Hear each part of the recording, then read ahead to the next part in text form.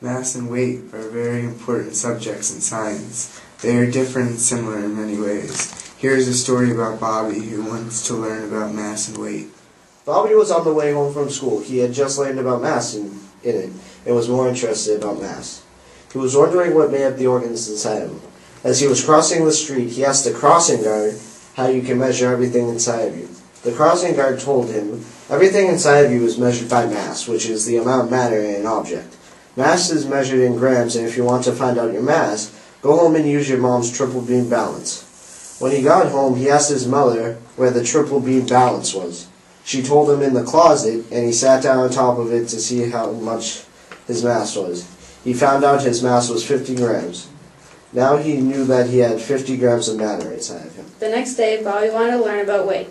He asked his mother what weight was. She told him that weight is the force of gravity on an object at the surface of a planet, and can be measured in newtons.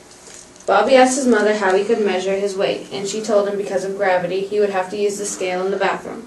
So Bobby ran to the bathroom to get the scale. He stepped onto it, and it read 70 pounds. Bobby now knew how much force was pushing down on him. Bobby ran back and told his mother. She told him there was another way that he could find out mass. She said that you can multiply mass by acceleration. Mass will always stay the same, while your weight can change. For example, say Bobby was traveling to the moon. His weight on Earth is 70 pounds, and his weight is 50 grams. His weight on the moon would be less than it is on Earth, and he would be able to jump higher.